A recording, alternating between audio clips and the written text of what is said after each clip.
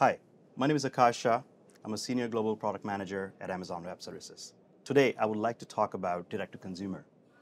So let's get started.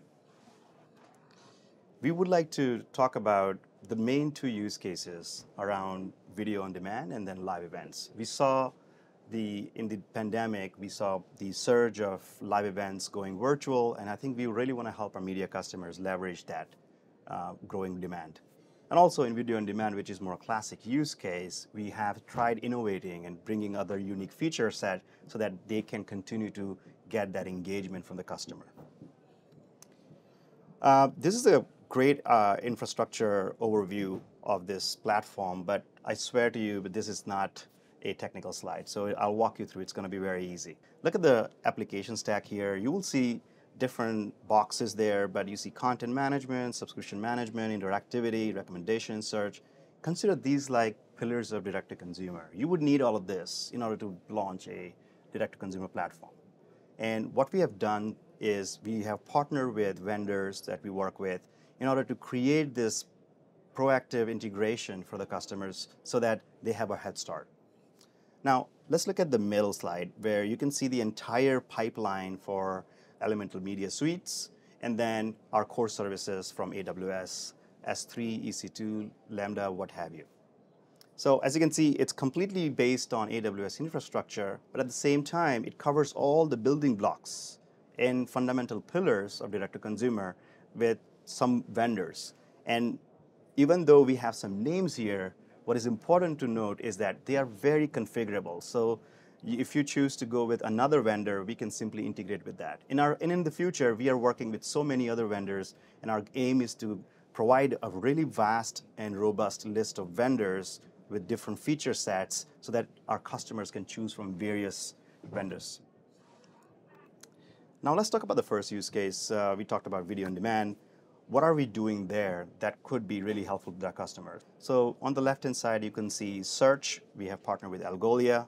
On the right-hand side, you will see dynamic personalization, like recommendations, and we'll walk you through all that. How can that be done with the CMS? And how AWS personalized, the AWS managed service comes into the play. On the left-hand side, number 3, you see subscriptions and pay-per-view. We have partnered with Salesforce and Stripe and many others in order to create that end-to-end workflow of the subscription and payment processing. And at the right-hand side, we have integrated AWS personalized a managed service to create a robust recommendations.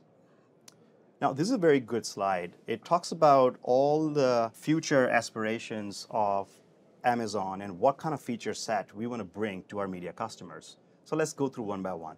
Common integrations like multi-camera angle viewing. We also like video audio feeds, social media integrations, commercial integrations where you have integrations for ticketing and merchandising, fantasy football integrations or fantasy league integrations. You have data-driven integration for augmented monetization sponsorship. You have data-driven for video augmentation, and then you have live and statistical data overlay feeds.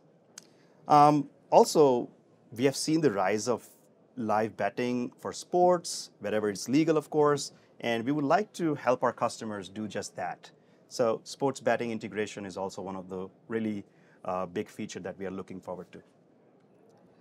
In this mock-up, you will see the live game is going on, and on the left-hand side in the corner down, you see merchandising like the jerseys or anything that is going on. Customers can now integrate with this integration for e-commerce and now monetize.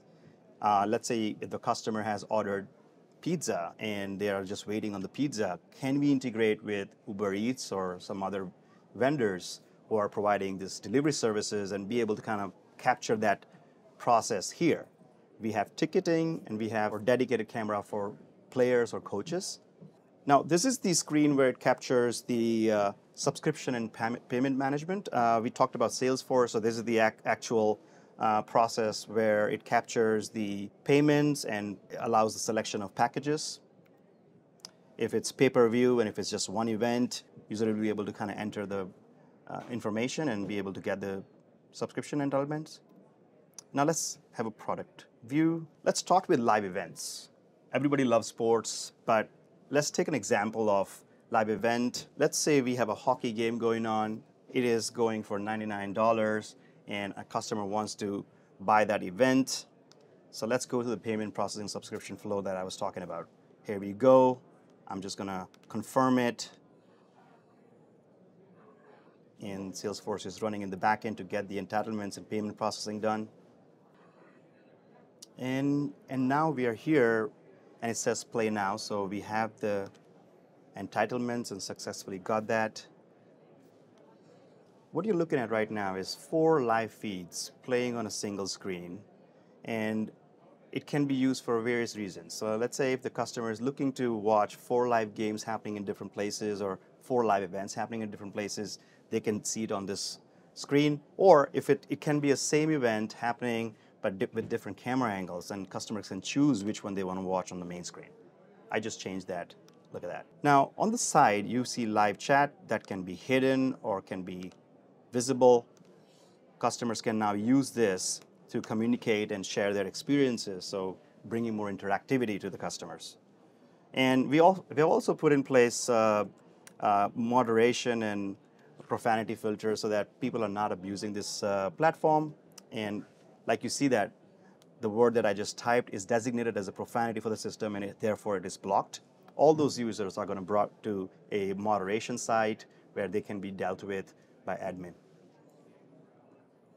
Let's go to the WARD side, and I really want to talk about integration with multiple databases and how we can create a details page with unique fields and data.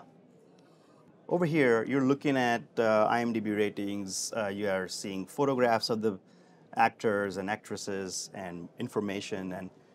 And this we have created with multiple databases. We have integrated with IMDb, also TMDB, and we are creating this page.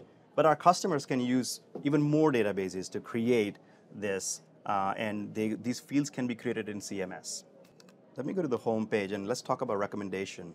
Okay, so you see recommended for you, and customers can go to the CMS and set up requirements around hot start and cold start. Hot start would be where the customer has already signed in. We have the information of the customer. We know their past history, and depending on that and geographical location and many other factors, we can create that recommendation category for them. If it's a cold start, meaning they have not signed in and we do not know the customer, we can set up that in CMS to have that static recommendations. Coming soon or just added, these are all the different types of collections that customer can create and automate in CMS. Just want to draw your attention to just added movies and why it is empty, because these collection category and the items within has expired in the CMS. So now the admin has to go to the CMS in order to kind of get that entitlements and assets ready so that can be populated here. With that, I would like to go to search.